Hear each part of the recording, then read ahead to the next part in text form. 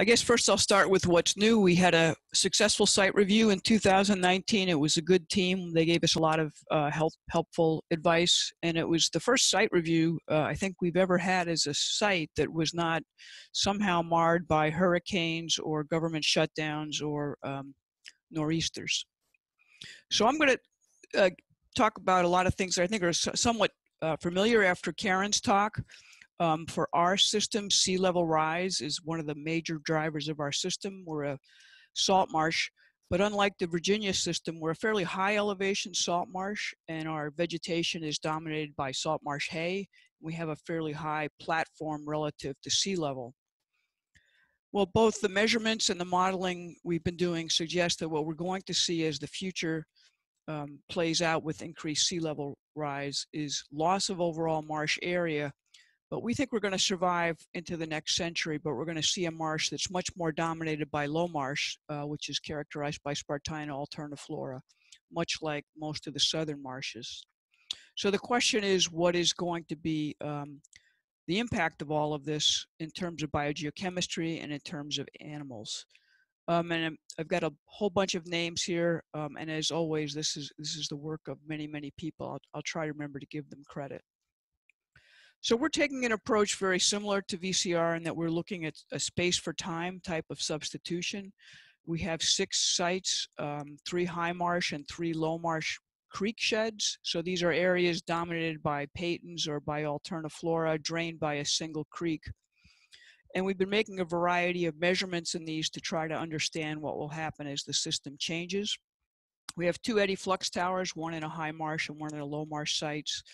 And then we've been doing chamber measurements of gas fluxes. We've been looking at primary productivity in the creeks, lateral fluxes of constituents in and out, and doing things like taking long-term cores for long-term carbon burial. I'm going to give you just a few highlights of some of the things we found. A lot of this work is work by Nat Weston and his students and Inka Forbrich.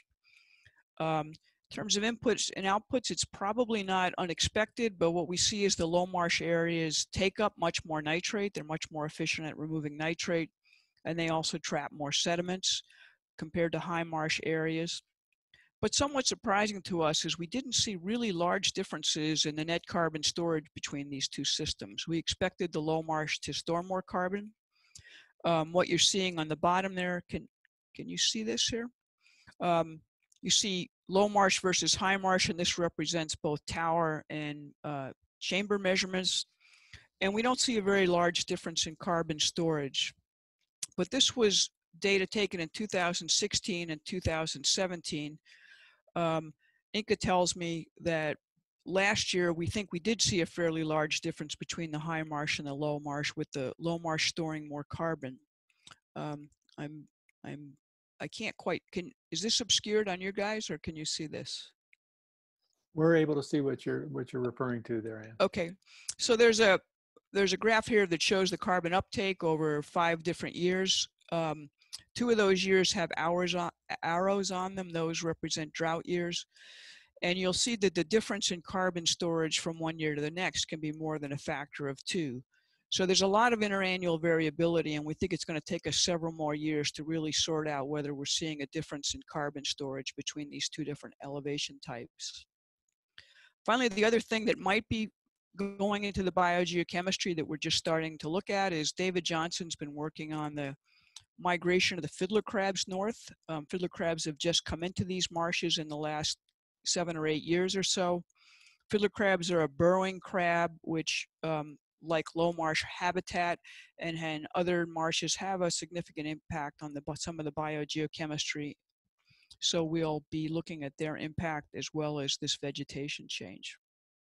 In terms of the animals, a long-term experiment on marsh fertilization by Linda Deegan led to the observation that we were seeing a lot of cracking by the creeks. This might have been accelerated by the nutrient addition, but it's now something we're seeing widespread in Plum Island. And the question is, what is the impact of this sort of change in geomorphology on the animals? Jimmy Nelson and Justin Lesser, his student, have been looking at this and did a sort of nice series of experiment that shows that when these cracks are present, these fish are afraid to go up on the high marsh during a flooding tide. And that has a really large impact on their ability to gather high protein food sources. So the high marsh area here is dominated by what Justin calls terrestrial prey, which I consider just kind of icky things. Spiders, ants, and all those sort of things. But when the fish come off of this high marsh, their guts are packed with this high protein material, and that's not the case in these cracked marshes. So we think this could have a fairly significant impact on the fitness of these little fish, which serve as important food resources for striped bass. Jared Burns is looking at this in a slightly different way. Not only will the marsh change in terms of high marsh versus low marsh, but it will change in terms of distance from creeks and distance to upland. Unlike the Virginia system, where we have some places for marsh migration, it's going to be somewhat limited. We've got roads and other barriers. So as these marsh systems get closer and closer to these roads with more and more open water, how is that going to change things? So Jared set up a whole series of plots where they're making measurements of invertebrates, plant diversity, and bird use. And finally, we have individual studies of different organisms. We know there's going to be both winners and losers with this change. For example, the snowy egret really likes some of these shallow ponds and pools, and it will probably do very well. Whereas the salt marsh sparrow down below here is an organism that is an obligate nester in the high marsh. And as that high marsh area disappears more and more, and as it gets closer to the road with more disturbance, it's really going to be in some trouble. I'll end with just a couple highlights and challenges. We completed a coastal seas project with GCE in Virginia, and I think a lot of papers are starting to come out of this. One of the most interesting findings, I thought, was that across these systems, even though all of the communities have economic benefit from the marsh, a lot of the cultural benefits were ranked very, very highly and very similarly. The other thing that came out of sort of getting together some of the long-term data was some work by Will Walheim and his students. This shows the total sediment flux out of the watershed, and you can see we've seen a very dramatic decrease over the last 10 years or so.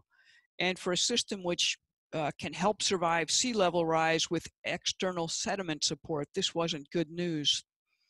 We unfortunately don't have measurements back much before 2006, but Will has noticed that this great decline was accompanied by a large decline in runoff. And there sort of seems to be some kind of cyclical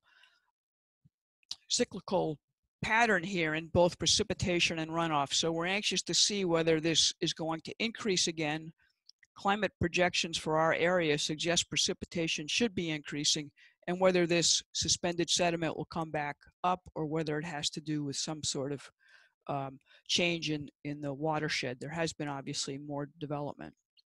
I won't go into the details, but this is some work by Jen Bowen students, and it shows what I think is a really pretty cool thing, although I'm obscured with my own picture here. But you should see sort of a large orange area here, which corresponds to an area where we see a lot of nitrate reduction, but we also see a lot of carbon fixation. And that suggests we might have developed in this particular experiment a lot of chemoautotrophic denitrifiers, which we're going to look into a little bit more. I'll just kind of end with both the challenges, which I think some other people have mentioned.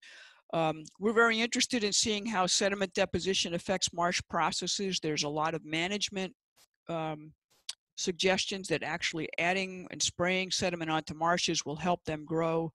Nat proposed some experiments along those lines, but we're having a lot of trouble getting any permission to do any manipulative experiments in our site, and that includes disturbance measurements with the LTER cross-site comparison project.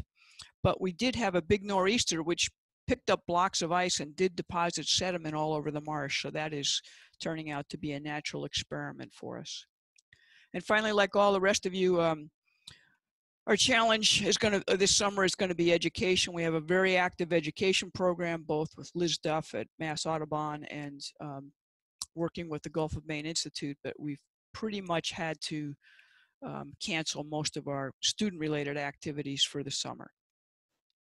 Thank you. Thank you, Ann.